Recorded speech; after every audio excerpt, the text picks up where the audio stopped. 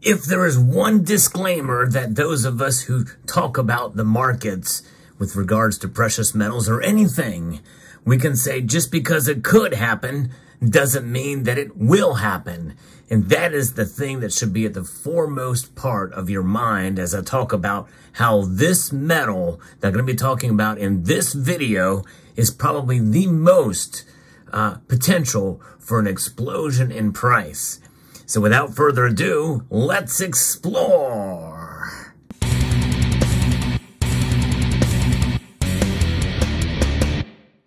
Yes, there are certain things that I think are poised or primed for a potential explosion in price in the markets, especially if it's a tiny and relatively unstable market and a very rare precious metal.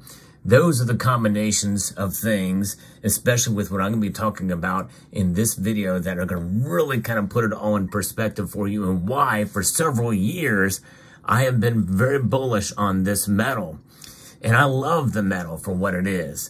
If we're looking at a $100 bill here, and this, when it's all said and done, is kind of it's the highest denominated bill that's in circulation today by the United States government. But in reality, it's just a piece of paper. Well, it's a piece of cotton fiber linen, technically, but nonetheless, it holds a certain prestige among currencies out there. And when you think about the rarity of something like a $100 bill, most of them are uncirculated condition because they just don't circulate as often. But they lose value. In fact, this dollar bill has lost about $3.30 just in the past year, and that's on top of its losses that it disappeared in the prior year to the tune of about $8. So that's about $11 over the past 2 years that this has lost value. But you know what? This metal here, platinum, very well is the metal that is poised, I think, for a potential explosion in price down the road. Now, how long will that take? I don't know. I bought some of the most platinum I've bought in years was back in 2020 when the price got down to about 600 and change an ounce. Yeah, now it's trading much higher, but even so, I've always been of the mindset that if platinum goes up to, anything less than $1,000 for platinum is a good deal. And as I record this video today, platinum's price is still very, very low. In fact, it's dropped about 24 bucks. But it's not about a single day's price movement of platinum, because we're going to have days like this where it drops $24 in a day. And that's going to discourage a lot of platinum investors. Now, investment is the word that I want to use for platinum because it is much more of a speculative metal. It's a fringe precious metal. What do I mean by that? Is that it does not have a lot of the same type of hedging benefits as a wealth preservation device. It's not really. Platinum is not a monetary metal, even though you see it monetized on coins. But for the vast majority of history, it was never even known to exist. It wasn't until the late 1700s that it was the case. I'm going to be referencing an article here from Shift Gold that talks about the platinum market and why it is important to consider this metal as a way to diversify your portfolio. It doesn't approach having the same wealth protecting power of gold or silver, but platinum is a precious metal that just never really gets the love that it deserves. And part of what I do in this channel was to bring it to you, to talk a little bit more about platinum, because I believe in the metal even more than palladium. Palladium has come down dramatically. And some people say palladium is more rare than platinum. But nonetheless, we're starting to see a shifting of the differences between those two metals, and they may reach parity again. They were there briefly. We could see that happen again soon. Practically speaking, other than jewelry, platinum is best known as a crucial element for catalytic converters for cars. It's also been used in manufacturing everything from jet engines and missiles to semiconductors and fertilizer. So It has more diverse uses than you think, but its primary use is as a catalyst. But it makes it a commodity with very real use case as a store of wealth with a much rarer supply than gold.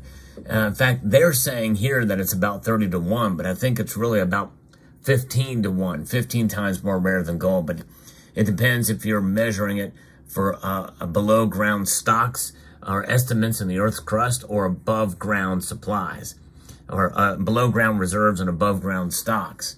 It's a constant industrial demand. It has it.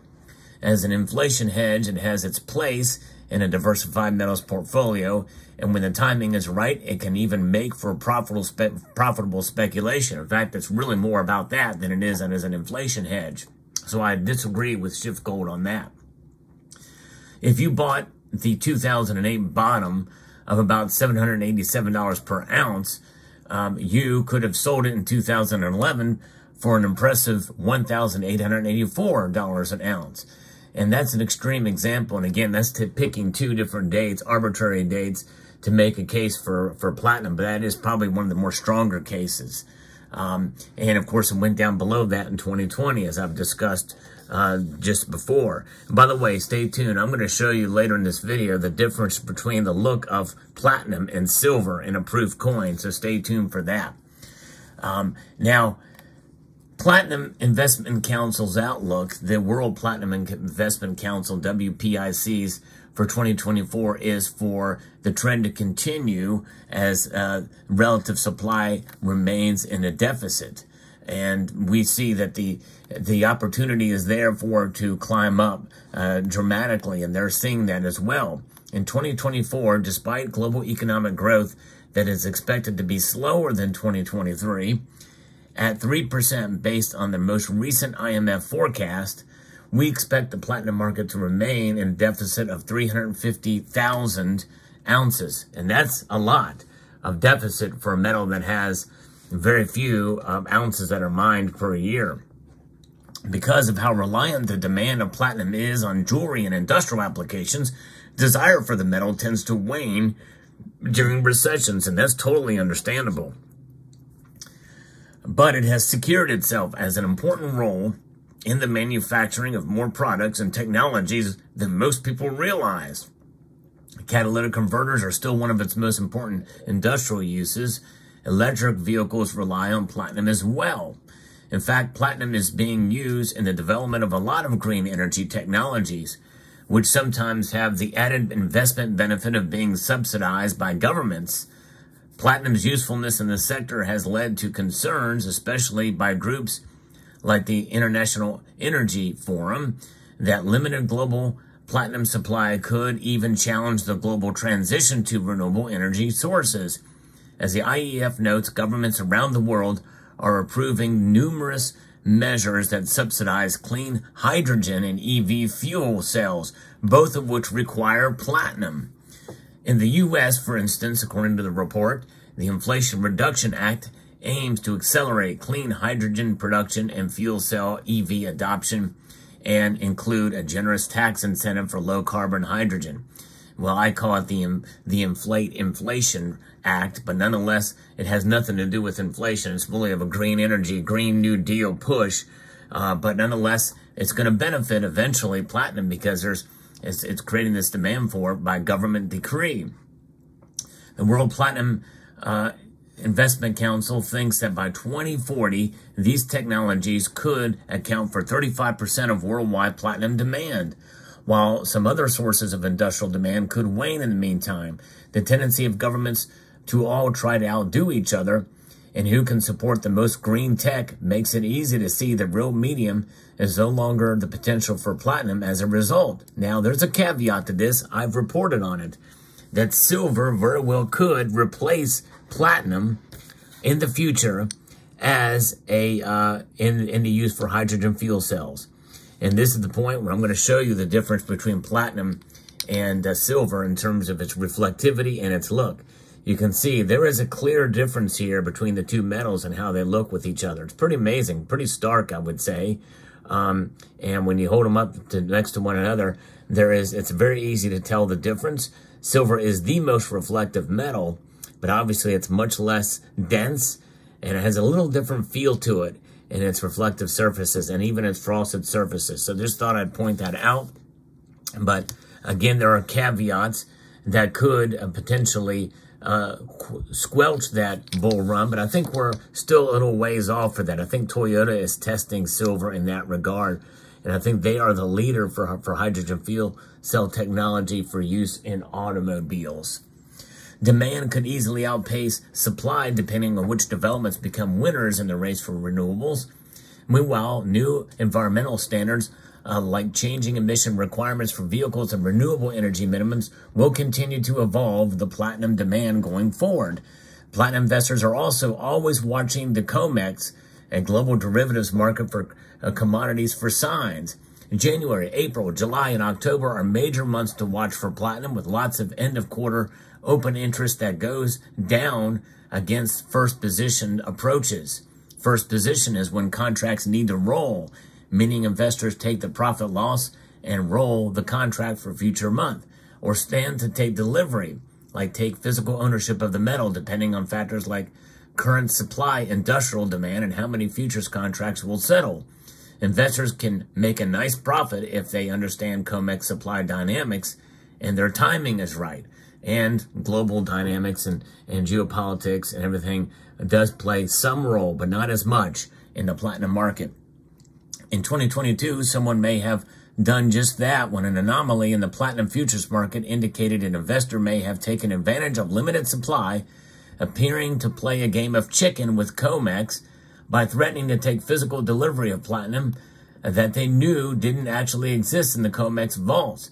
A single trader or a group of traders took a little risk by playing their hand like they would take delivery. They forced the COMEX into paying a huge premium to not have to deliver the metal it doesn't have.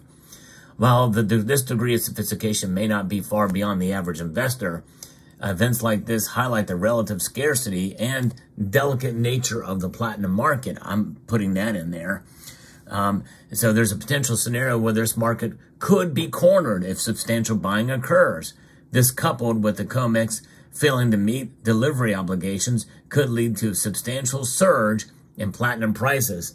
So if any market could be cornered or squeezed, it would be the platinum market. And that is one way that we could see the price go up dramatically. So I think there's some potential there for platinum. Doesn't mean it will happen. I thought it would happen much sooner than it has now. But nonetheless, I remain bullish on the metal, and I still am poised to hold on to it, and I may even buy more this year, but we'll see. I've already bought one. Late last year, I bought this dragon, this platinum dragon, a beautiful coin indeed. Let me know what your thoughts are on the platinum market, and I hope you found this video informative, insightful, and educational. I would like to extend a multitude of gratitude to each and every one of you for taking the time to watch, and to encourage you to please rate, share, comment, and subscribe.